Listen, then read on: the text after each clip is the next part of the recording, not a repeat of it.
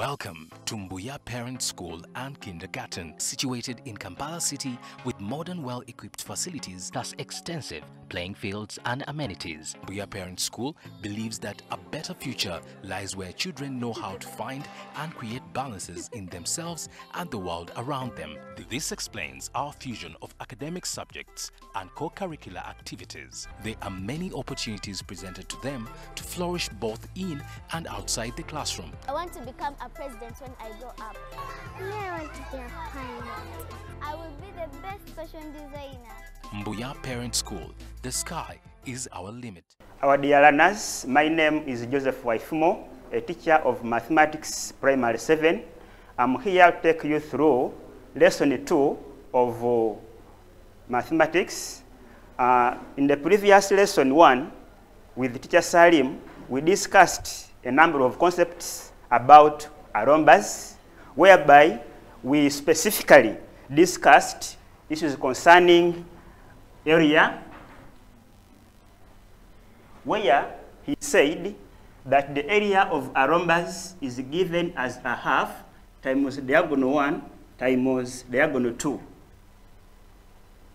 He also told us another fact about a rhombus, that we can also calculate the perimeter of a rhombus. And he said that to get the perimeter of a rhombus, we simply add the 4 sides.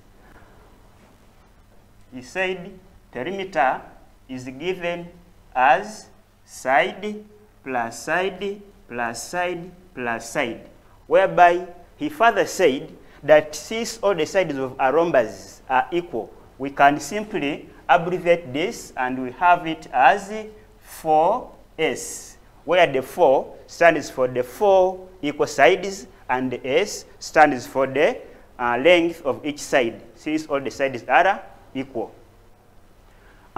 Before we have the real concepts for Lesson 2, we shall have to review one of the numbers which we had in our previous activity. And this is specifically number 2 of the activities which we had in the previous lesson.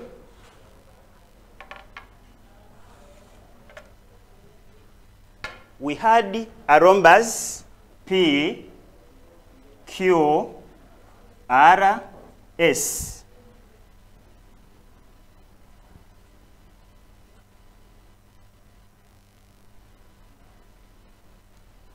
Where in that question we were given the 2 diagonals as diagonal PR with the measurements 24 centimeters, and the diagonal QS was 10 centimeters. And question 1 of that one was requiring us to find the area. Question 1 or question A need us to find the area, and we shall of course use that very formula as area is equal to a half times diagonal 1 times diagonal 2, where those of you who followed Teacher Salim properly, he told you that one of the diagonals, this longer one, is also known as the leading diagonal or the major diagonal, is the one we shall have as diagonal 1. Then the short diagonal, which is now 2S, is the minor diagonal, and that is the one which is now given the 10 centimeters. So we shall have to substitute. We can have abbreviate the area with the letter A, and then we have the substitution as 24 centimeters multiplied by 10 centimeters. We are not going to cancel these 2 by any of these 2 numbers, because each of them can be divided by 2. So we can cancel by one of them. When we cancel by 2, this is once. Cancelling by 2, this is 12. And when we come down to get the product of now 12 and 1 is 12, then that 12 by 10 will give us 120 square centimeters. Take note of the units. They are very, very important. We have to underline that answer, and those of you who got 120 centimeters as the answer for part A, thank you very much, bravo. Part B of our question was asking us to find the length PR. I know some of you might have written a lot on this. This was the simplest question in this number. PR. I know many of you wrote a lot on this. PR is just from here up to here. And it was given even in the question as 24 centimeters. So it was just a matter of saying that PR is equal to 24 centimeters. And you are done. Question C of that particular number was requiring us to find the perimeter. Let us have this underlined also to make our work look smart. Question C was asking us to get the perimeter. Still, the concepts are there. Those of you who followed teacher Salim properly did not get any problem when calculating that. However, you cannot get, or we cannot get, you and I cannot get the perimeter of a rhombus when we don't have the length of each side. And those of you who attended his lesson properly, he said that to get the length of each side, we shall have to use the idea of Pythagoras theorem. Since we have 4 right-angled triangles formed after the diagonals bisecting at a right angle, we shall have to extract one of the triangles, and probably can take that one. Whereby, since we said that diagonals bisect each other, it means the PR, which is this one here, which is 24 centimeters, we shall have to divide it by 2, meaning this is 12 centimeters and this is 12 centimeters. Also, the 10 will be bisected, will be divided by 2, meaning that this one is 5 centimeters and this is 5 centimeters. From there, we can choose that very triangle which I have shaded. However, can have this as point O at the center. So we come now and draw that shaded triangle, having this as a right angle. This is our point O, this is our point Q, this is our point R. We have this OQ, the OQ as 5 centimeters, then the OR as 12 centimeters. Then, following the property of the Pythagoras theorem, we have this as A, this is B, this is C. The slanting side, the slope, is the one which takes letter C. From there, we shall come and have now the A squared plus B squared equaling to C squared. Starting with this, which is 5 centimeters, we shall have to square it, following the property, plus 12 centimeters, which is also squared, will give us C squared. When we square 5, we get 25. We also squaring the centimeters, which is square centimeters. We are also squaring the 12, giving us 144. Then the centimeters also squared, which will be square centimeters, equaling to C squared. Now we have to sum the 25 and the 144, which is 169 square centimeters, giving us c squared. At that level, we shall find the square root on both sides. Square root of 169 is 13 centimeters. Remember, we also squared the centimeters, meaning the square root of square centimeters squared is centimeters, giving us c. That c is also important. You can underline it. Then transfer the 13 to our diagram. 13 centimeters, 13 centimeters, 13 centimeters, 13 centimeters. And then finally, find the perimeter, which perimeter is equal to 4s. And this is 4 times the length of each side, which is 13 centimeters. And finally, we are getting the 52 centimeters. And as we have said, that underlining of our answers is very important. You have to do so. So our learners, basically, in this lesson 2, we are going to see how to find the area of a rhombus when given the perimeter. In the previous lesson, we are given the two diagonals, and we are required to find or to calculate the perimeter at the same time area. But for this case, we shall be given the area, I mean the perimeter, and we shall be required to find the area.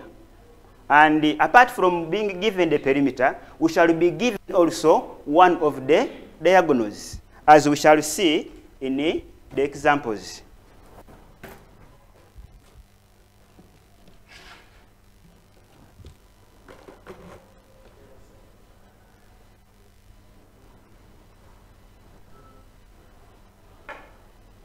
So there we go with our lesson 2, finding area of a rhombus when given perimeter.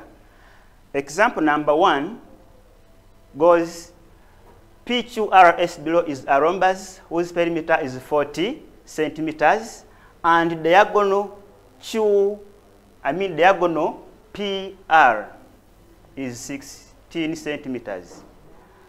The diagram is well drawn. However, I have to take you through the steps taken. Question A says find the length of diagonal SQ. The first thing to be done is to find the length of each side of the rhombus. And having been given the perimeter, which is of course 40 centimeters, this will be easy for us. In the previous lesson, we said that perimeter is given as 4s, whereby we have defined the 4 as the number of sides which make up a rhombus, and the s standing for the length of each side. So for this case, we are having length of each side first. Length of each side. Length of each side. Before we go for the length of the diagonal, we are having 4s being equal to p. P standing for the perimeter, and s standing for the length of each side. So we are having, this is 4s, which is equal to 40 centimeters. At this level, we shall divide by 4 on each side. Shall divide by 4 on each side. We cancel this is once, and this is once. Cancel this is once, and this will be 10. And we are having the length of each side, which is now s, as 10 centimeters. So, after that, we shall have this information put on the diagram so that we start the calculation is. We have this as P, this is Q, this is R, this is S. We are showing that all the sides are equal. Then this one is a parallel. This one is parallel to this one. The right angle at that point. And we have seen now the length of each side as 10 centimeters. This is 10 centimeters, 10 centimeters, 10 centimeters, 10 centimeters.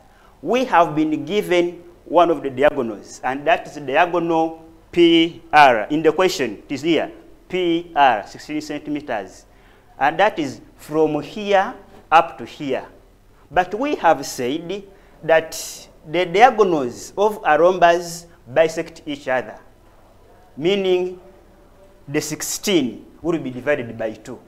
And therefore, if we divide the PR, which is 16, we shall have this as 8 centimeters and this as 8 centimeters. Our main concern for part A is to get length of diagonal S2, which is from here up to here. But still, we shall bring in the idea of Pythagoras theorem. And at this very moment, we shall have to extract one of the right-angled triangles. Can take that one probably. When it is drawn, it will be like this. Having it that the diagonals have bisected that point O, whereby now this is our our O, this is Q, and this is the R. The longer length, which is the hypotenuse, is 10 centimeters. Then the OQ is not known. The OR is known as 8 centimeters. So at this level now we have this as A, this is B, this is C. The slope, down which takes letter C, the so-called hypotenuse. From there we are going to have the statement of Pythagoras theorem as A squared plus B squared is equal to C squared. Then we write the A in its position to remain squared because there is nothing there. Then the B is 8. We are adding 8 with its units, which is centimeters. And we shall have to square still, which is equal to the hypotenuse, which is now 10 centimeters, of course, also squared. Then we have, this is A squared. When we square 8, we get 64. When we square the centimeters, it will be centimeters squared, which will be equal to, when we square 10, we get 100. And we shall write the 100. When we square the centimeters, it will be square centimeters. Now the next step is to take these 64 square centimeters on the right, leaving A squared on the left. And we shall do that by subtracting. What is done on the left is the same thing to be done on the right. So we are having A squared plus 64 square centimeters minus 64 square centimeters, giving us 100 square centimeters minus 64 square centimeters.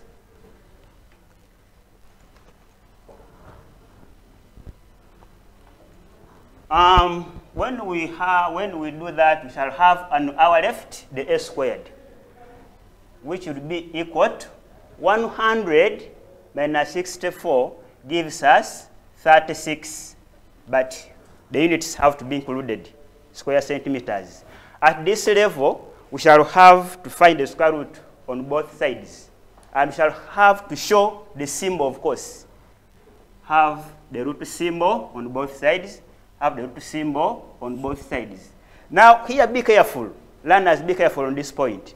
If you draw this symbol and it ends around here, around there, you are likely to mess up because you are going to have the 6, which is the square root of 36. But you have not catered for the square centimeters. Therefore, this symbol has to go up to that level.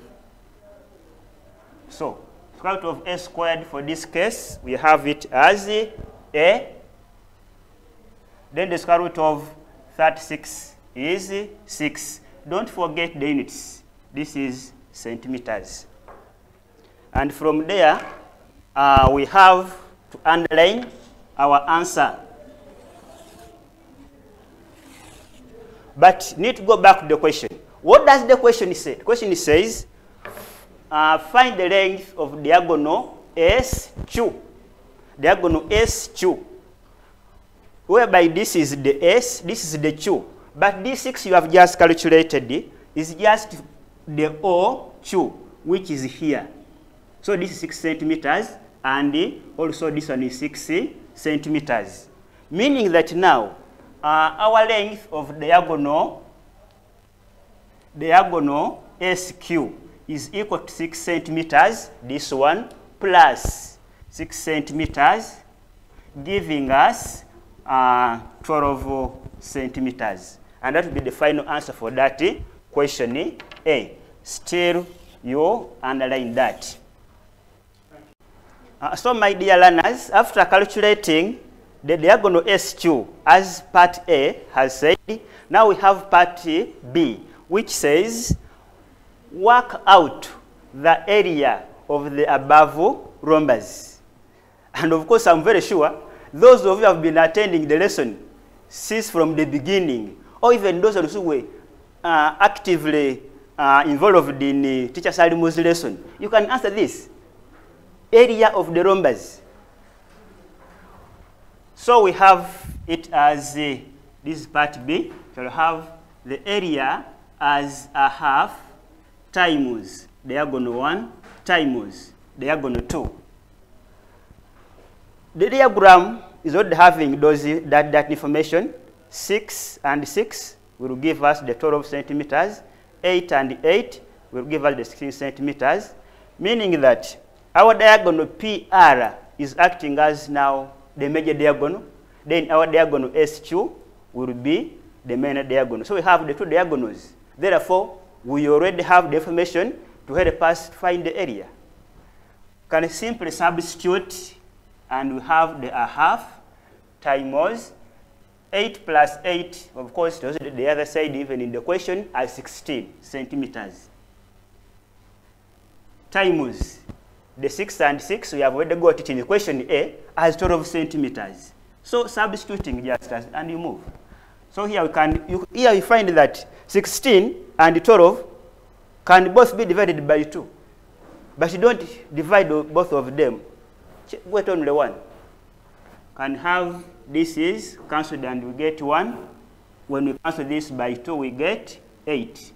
Then we come and have the product of 1 and 8 is 8. Then 8 by 12 will give us 96.